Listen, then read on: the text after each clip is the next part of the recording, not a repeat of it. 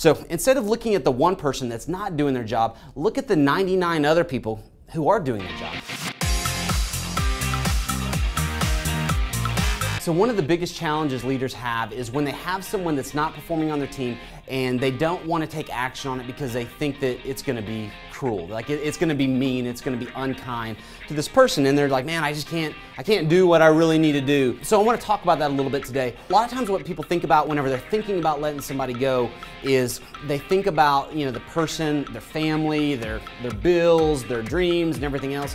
What you've got to realize, you know, here at Cornerstone in Oklahoma City, we've got about 100 employees. If I've got one person that's making mistakes, that they're doing bad work, what that's going to do, that's going to damage our reputation. And once our reputation is damaged, that's going to cause us to lose trust, which is going to eventually cause us to lose business, which obviously causes us to lose revenue. And if we lose too much revenue, then we eventually have to start letting people go simply because we can't pay for them. We don't have the revenue that it needs to keep everybody on staff. So instead of looking at the one person that's not doing their job, look at the 99 other people who are doing their job.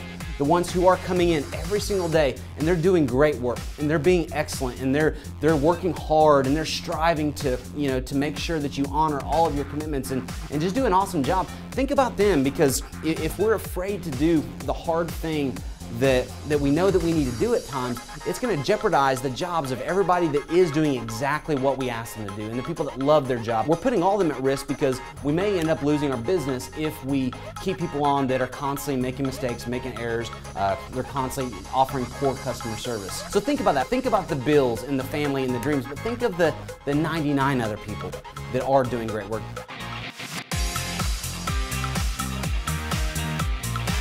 Hey, this is Brian Bomar. You may remember me from the video that you just watched. If you like this video, please subscribe to the channel and share the video with your friends. Thanks.